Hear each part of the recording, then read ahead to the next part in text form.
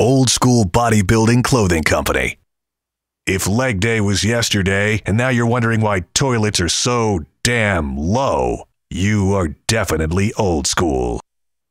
If you're the only athlete at your gym that knows there's a contest today and it's to see who trains the hardest, you are old school. OSBBC.com for the hardest training athletes.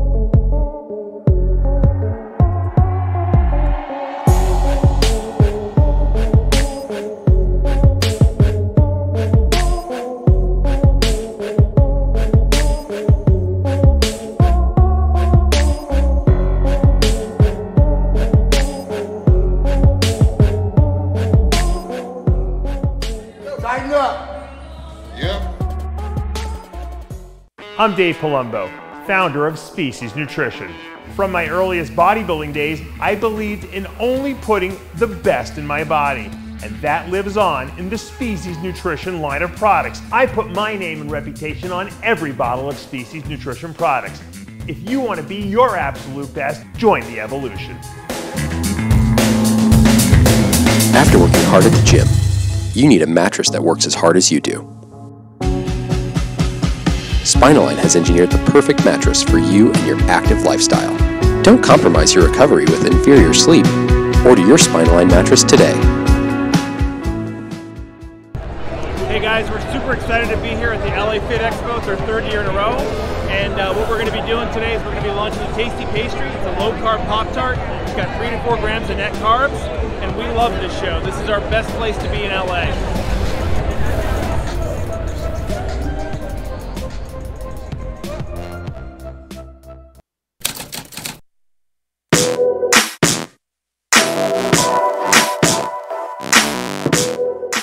RX Television on RxMuscle.com. This is Ask Dave, better known as hashtag Ask Dave, your 30-minute question and answer show with Dave Palumbo. All your questions, diet, training, supplementation, IFBB, pros, news, whatever's on your mind, it is all on the tables. We now bring in Dave Palumbo. Dave, big show this past weekend, an exciting show at that. The New York Pro, Nick Walker winning the open class, Nathan Epler winning the 212. You had a chance to interview both of them earlier this afternoon.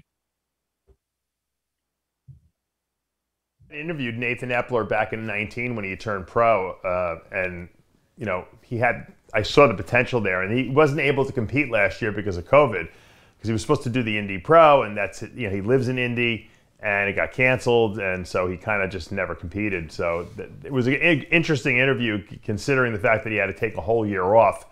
But it actually turned out to be better for him because he made a lot of improvements. Nick Walker also, freaky improvements. The guy is so mature beyond his years, not only just physique-wise, but emotionally and mentally, you know, speaking, that I think this guy is ready to be a breakout star, and so it was great to get him back on the show as well. We had interviewed him after he turned pro last year. The guy's a talent, you know. The funny thing is, the really interesting thing is they both are the same height. Nathan's a 212 guy, you know. Nick is, you know, 250 on stage as a, you know, an open guy, and it just goes to show you how people's structures are completely different, even though they can be the same height, and that's why they have different classes. So, two great guys, both one's, you know, Nick 26, Nathan 27. That's the future of our sport, guys like this, and so it's great to see this next generation really making the sport their own now. So both those interviews are going to be released between today and tomorrow on the channel. Let's go to the questions. The first 2 questions, of course, from the Dave Palumbo Experience. After the first question, Dave, what do you think about a cycle or a 60-year-old? You know, It's a loaded question because it really depends on what the person is looking to accomplish. A lot of guys in their 60s that are competing or working out, are using like hormone replacement dosages from 100 to 200 milligrams of testosterone a week. To do a cycle, if you're going to do one, okay, whether it be you've been doing this for years or you want to just try your first cycle you've never done, or maybe you've done cycles in the past, you've taken off 10, 15 years, now you want to get back to it. The key when you're getting older is that your body's, digestive detoxification organs are probably not optimal at that point. So you don't want to put a huge load on your body. You also don't want to raise your blood pressure up too high because these are things that can damage you in your older years because your body's not as resilient. So I recommend guys sticking with longer acting compounds like testosterone, enanthate or cypionate, maybe equipoise or decas, stuff that doesn't have a lot of, virtually toxic free because it takes a long time for the body to break it down, but also compounds that don't raise blood pressure tremendously. Like I wouldn't recommend a 60-year-old take Trenbolone. I mean, it's overkill, at that point, especially unless you're like competing at the elite level. There's no reason to be using Trenbolone. There's also no reason to be taking like anadrols and dianabol pills because they're really toxic to the body. A little growth hormone obviously is regenerative. Too much growth hormone can raise blood pressure again. So we want to, watch that. Probably stay around the 2 IU per day, mark. Also, we want to watch as you get older.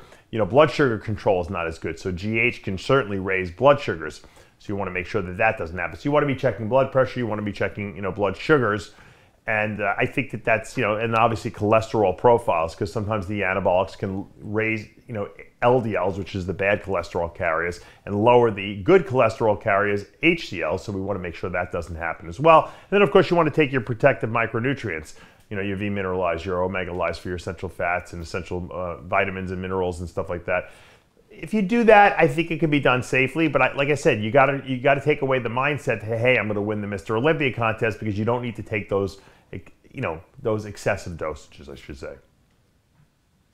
Second question again from the Dave Palumbo Experience app. Very formal guy calls you David.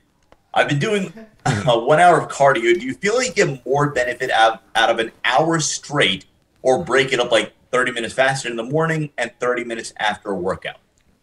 Anyone who called me David is probably European, because they're way more proper than us Americans, right?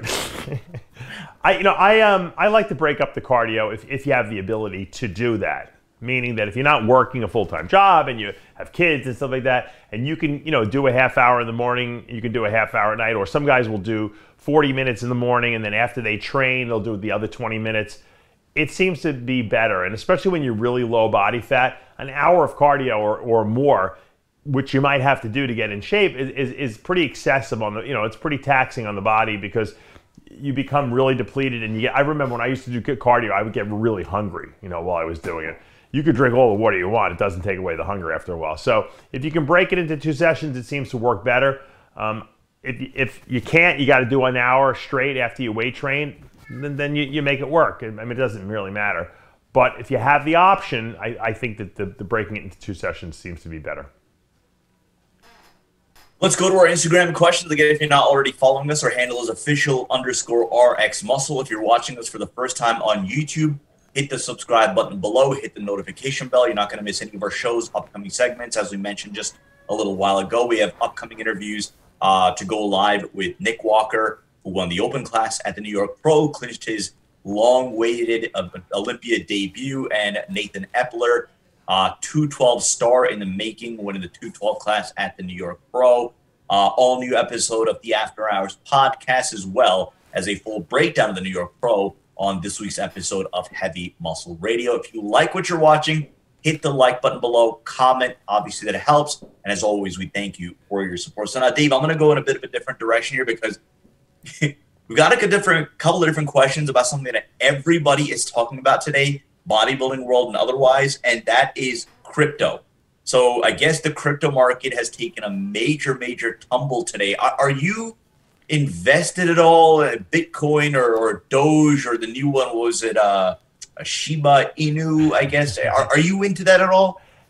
Back in the 90s, I was day trading stocks, because I was training. If you remember the Wolf of Wall Street, Well, of course. All right. Yeah. Those guys, the Jordan Belfort guys that worked for him, I was training all those guys. They were all driving around Ferraris, and they all had all these stock tips. So they were always feeding me stock tips. So they said, open a Charles Schwab account, go online, and just day trade. You don't even need a person to. You don't even need a broker. So I was going on there and doing that. I was making money because these guys had great tips. And then all of a sudden, if you remember, the market crashed.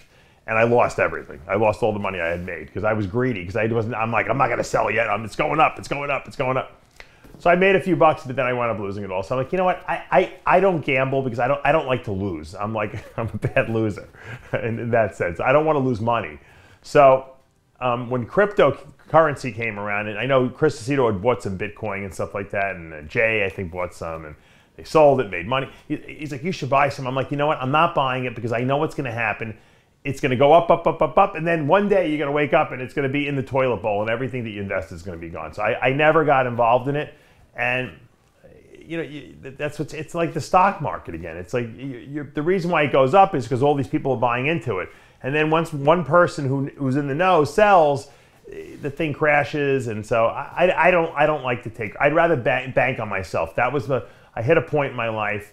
I had lost some money on the gym I had invested in. I said, you know what? From now on, I'm only investing in myself. I'll take the money that I would normally give someone else for their business, and I'll just invest it into what I'm doing. Because I know that there's no chance of me not doing my job or putting in the time and giving 100% to what I'm doing. So this way, I can't lose. And that's been my philosophy for the last 15 years or so. Invest in yourself. Start your own business. Take the money you would give to someone else or putting cryptocurrency or the stock market and invest in a business that you believe in and that you're going to put a lot of time and effort into. And if you do that, you can't lose. Your investment will not fail. Well, let me ask you a follow-up to that because it's another one that tough to tell when people are joking about these things or if they're actually serious. And there seems to be a coin for everything now, and it seems to be a coin backed by everything. I don't know, Dave. I know it's a totally different topic altogether, but NFTs. There seem to be NFTs for every industry. Well, do you think bodybuilding should be in the crypto game? Some sort of a bodybuilding-related coin? Somebody jokingly called it the Palumbo coin. Would you ever be interested in something like that? We should have some steroid currency, so you can buy your steroids with, This is the Dianabol coin. You get 100 Dianabol pills with this. Who knows? I don't know. We're such a nation of consumers, right? We love to buy shit. I mean, look. I'm just as bad. I go on Facebook or Instagram, and all these ads pop up. Those ads that pop up like late at night when you're on, when like 1 in the morning, 12 at night. Buy this shirt. Buy this bracelet. Buy this toy. I buy everything. I'm like an addict. I'm like, oh, my son would love that, or oh, that T-shirt's really nice, and I buy all that stuff because we're a nation of consumers. We love doing it. So I don't think anything is a bad idea. It's how you market it, right? I mean, sure, let's get a bodybuilding coin. Let's get a Dorian Yates coin or something like that. Yates coin. Let's get back to the bodybuilding related question. So, interestingly enough, Dave, I don't know what states this is in effect for today, but I guess there seems to be, especially New York, and we have another member of our audience from the Netherlands saying this as well. So it seems like a lot of restrictions are being lifted today. I don't know specifically why today, but it seems to be in a lot of locations.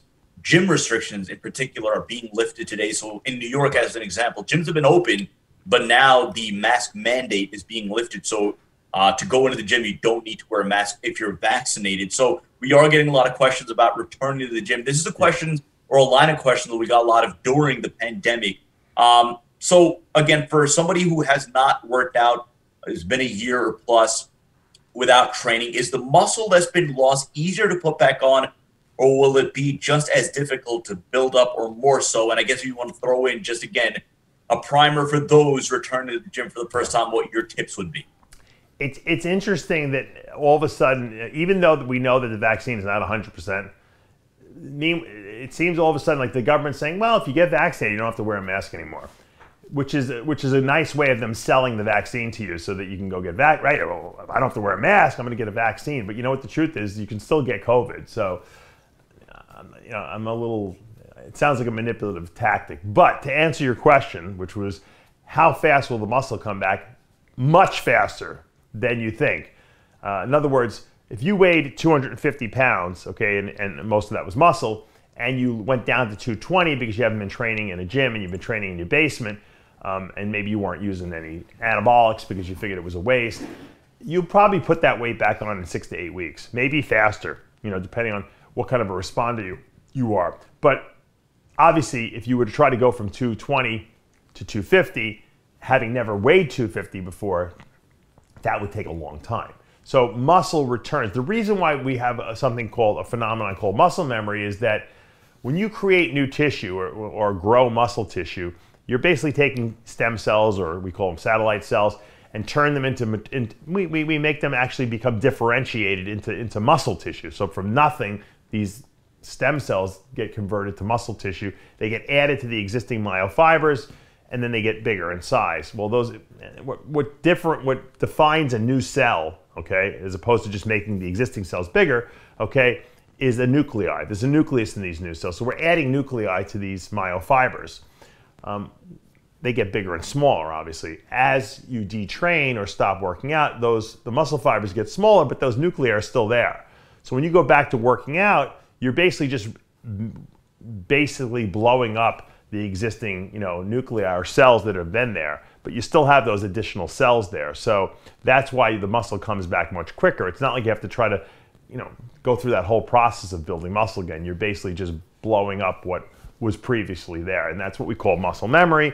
It's really just a phenomenon because we've added new nuclei via satellite cell or stem cell differentiation over the course of however long you've been training prior to the detraining process. I don't know if that was too complicated or people understand what I'm talking about, but it should take, like I said, if you're Kevin Levrone, it takes 4 weeks. If you're a normal person, it'll take 6 to 8 weeks to get back to what you were at. Let's go to B120. Best way to detox your liver, and does apple cider vinegar work for that process? Yeah, apple cider vinegar is a good alkalinizing agent for the body because of especially you have to get the unfiltered apple cider vinegar because it's the pulp in there that actually acts as the alkalinizing agent. But as far as detoxification of the liver goes, the key to letting the liver detoxify itself is to, number one, reduce inflammation around the liver, and then open up the liver bile ducts, because the ducts that lead out of the liver that carries the junk out of there. A lot of times when the liver gets stressed out from whatever, if you're drinking too much alcohol and it's having to work too hard, or you're taking a lot of anabolics, maybe oral, short-acting stuff, is that the liver gets inflamed, it pinches off those bile ducts. Now the liver's trying to get rid of all the stuff that it's breaking down. It can't leave the liver, it backs up into the liver swells more, and then you can get fibrotic tissue laid down, and then those cells become non-functional. Milk thistle, okay, silymarin, that's the chemical name of it, that seems to have a really good, number one, inflammatory reducing effect on the liver, but also a dilating effect on these bile ducts, which enable them to then detox better. So if you're going to take something to help, reduce, toxicity in the body and aid in the liver, you should definitely have something that has silymarin or milk thistle in it. Likewise, one of the main antioxidants that the liver uses is glutathione. Now, most people can't get injectable glutathione. It's expensive. If you can afford it, TitanMedicalCenter.com sells it. I highly recommend that. I use it every day. But if you can't, oral N-acetylcysteine, which is a precursor to glutathione, can be used, because glutathione is not orally absorbable, but N-acetylcysteine is. So I sell a product on DavePalumbo.com called Liver Stable. It's made by Bill Llewellyn, and it contains, silymarin, and it contains N-acetylcysteine. And you use that formula. Some guys use it year round, which that's kind of what I do. But even if you used it a couple months out of the year, you're going to help your liver dump some of that toxin out and reduce inflammation around the tubules and make sure the liver can detoxify. And that's the whole process. And there's no more complexity to it than what I just explained. It's allowing the liver to get rid of the junk in it rather than it backing up into the liver and causing inflammation in the liver and the liver getting swelled up and enlarged. So if you're going for, if you go for an ultrasound of your liver and they tell you, wow, your bile ducts are small or blocked, or, you have an enlarged liver. A lot of times it's not the cells that get bigger, it's just that it's inflamed. So if you're going to use anabolics on a regular basis, you should absolutely consider using a product like Liver Stable. Let's go to Bowen Russell. Dave, I suffered a heart attack due to a genetic heart defect when I was 27. There was no lasting side effects and the defect was fixed. I'm on 1 aspirin and 1 statin per day, and that's all. My question is it safe for me to take supplements like test boosters or pre-workouts? Yeah, I mean, if you're, I would have to believe if you're controlled, and I don't know what the defect was that was fixed in his heart, so he didn't really state that, so it's hard for me to say. I wouldn't go crazy on pre-workouts that have a lot of stimulants in it, but there's a lot of pre-workouts out there that have, a moderate amount. 100, 200 milligrams of caffeine is not going to be terrible if you're only doing it once a day. Obviously, you might, if you have a heart issue that like high blood pressure and stuff like that, you might consider using a non-stimulant, pre-workout. But by and far, the pre-workouts really shouldn't be too bad because they do have a vasodilating effect on the body, which usually helps to lower blood pressure in certain circumstances, assuming that the stimulant amounts are not that high. What else did he say that he was? Oh, testosterone. As long as testosterone is not raising your blood pressure too high, I think you're fine. And also, if you're on a statin, it probably means that you have really high LDL cholesterol. You should be on a product like Omega Lyse, which is high in essential fatty acids. You should be on a fiber supplement like Fiber Lyse, which is going to help lower LDL cholesterol by binding up these LDL cholesterol salts and pulling them out of the body.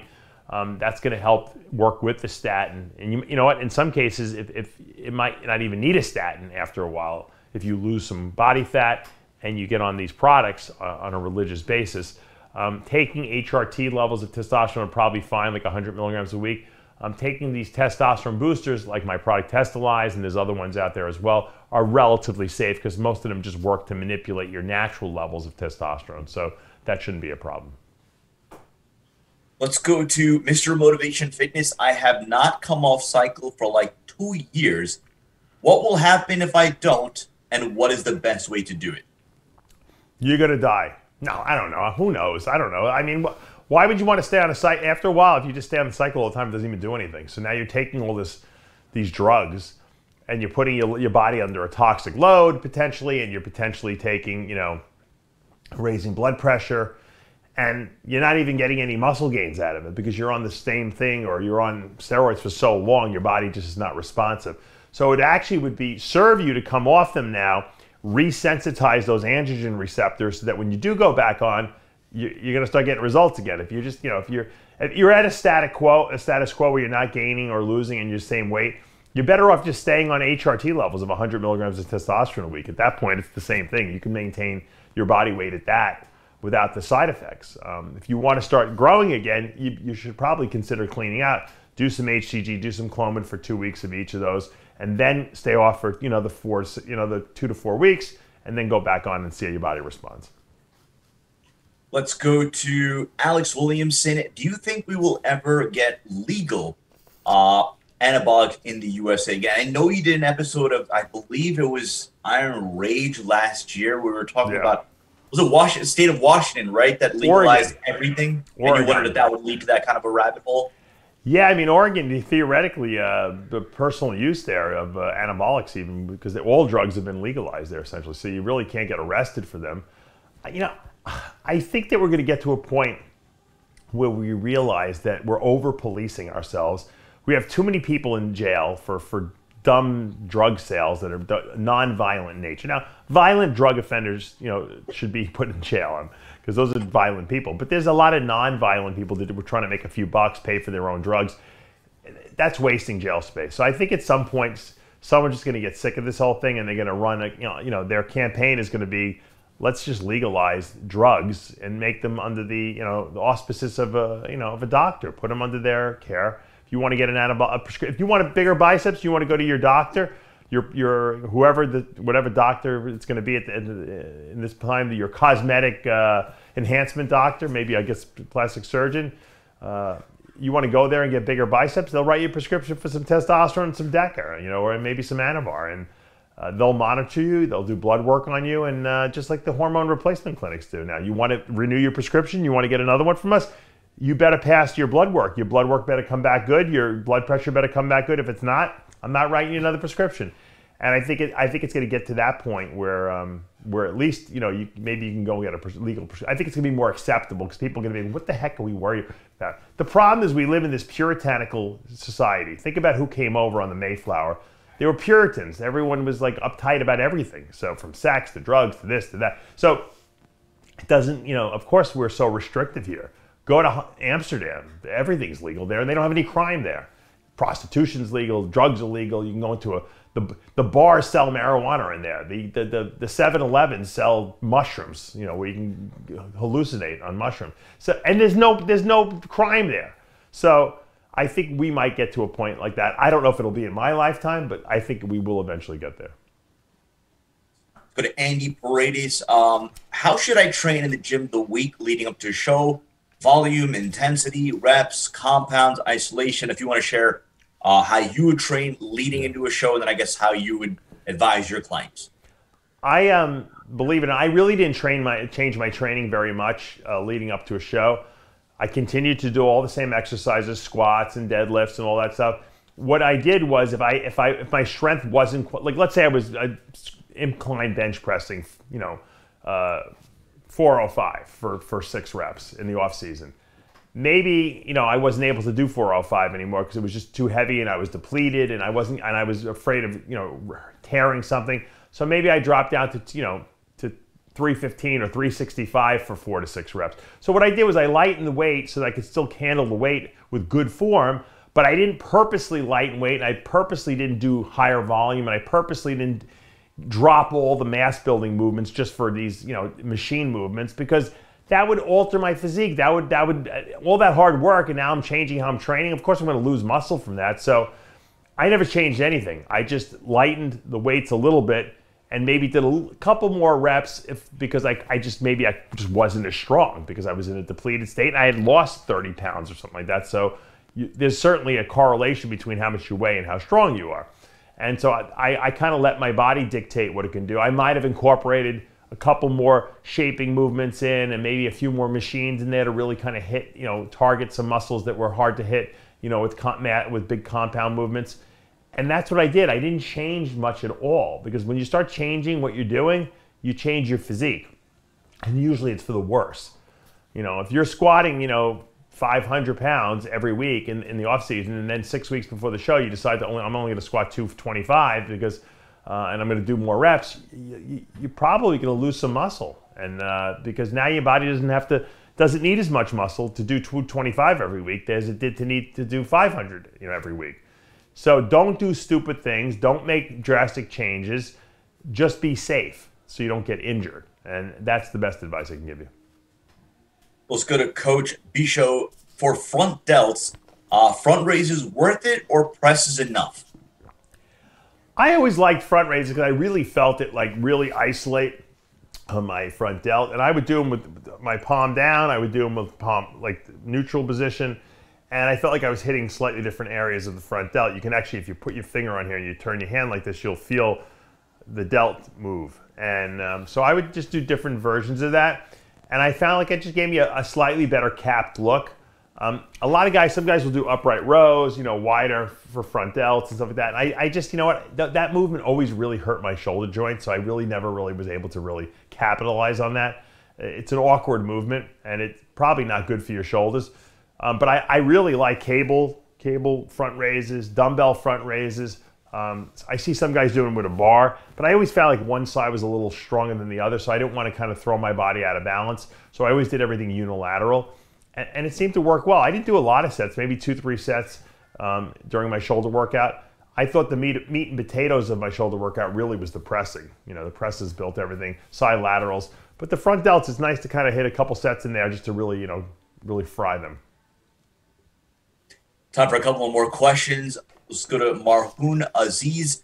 As much as we talk about cycles, mistakes, do's and don'ts, not sure if we've ever really touched on do's and don'ts of a first cycle. So for those looking to embark upon their first cycle, your do's and don'ts. Don't overdo the first cycle, because anything you take, you're going to grow from initially, and really well. I mean, you could literally take probably Anavar and Winstrol tabs, and you're going to put some size on as a man, because your body's fresh. You know, your metabolism. I mean, your receptors are fresh. That's probably the best advice I can give you. As far as, you know, once again, don't look at what guys that have been competing and using anabolics for 5 or 6 years have been doing, because that doesn't apply to you. Once again, like I said, I'll reiterate again, anything you take is going to work. So you don't need to use an atomic bomb, okay, to blow up an ant hill that's in the front of your property, and because there's a million ants all over the place. You can use probably, you know, the hose, and that would probably do the job. And if the hose doesn't work, a small little firecracker probably would blow up the anthill pretty well, right?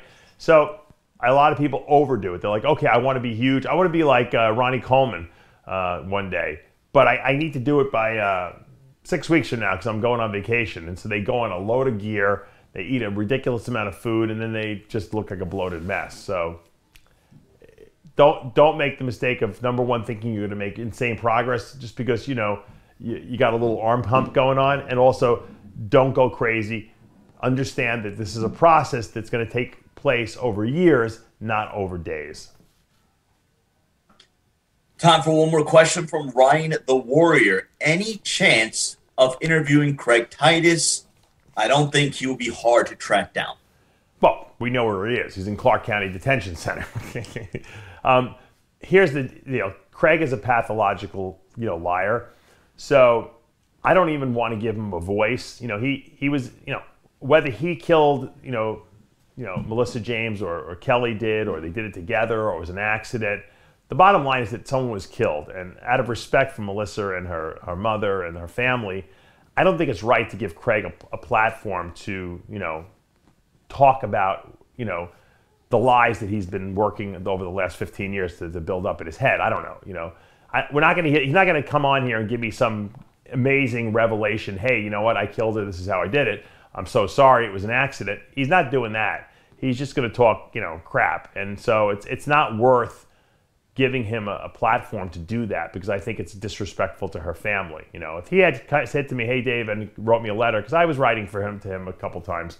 If he wrote me a letter and said, you know what, I want to go on the record. I want to tell everyone what happened. You know, the truth of what happened. And I went back to him and said, well, what is the truth? And he told me what it was. And I thought that was something that people wanted to hear, and that it would create a healing, you know, of sorts for her family. I would put him on, but that's never going to happen. So, you know, I don't know if we'll ever see Craig get out of jail. Knowing him, he's like a cockroach. He probably will get out when he's in his 70s. Where he'll go or what he'll do, I have no idea. You never know with him. You know, will he try to get back into the bodybuilding world, or in some sense? I don't know. You know, Craig is an unpredictable character. I'm sure by then he'll be very institutionalized, but I don't think it's, like I said, I don't think it's respectful to her family and to what happened to even give him a voice in this industry. That's going to do for this episode of Ask Dave. A reminder, right now on the channel, all new episode of the After Hours podcast and Heavy Muscle Radio going up between today and tomorrow. Interviews with Nathan Epler and, of course, Nick Walker, who both won their class at this past weekend's New York Pro. For Tyler Shore and Dave Palumbo, I'm Sadiq Faruqi. We'll see you next time.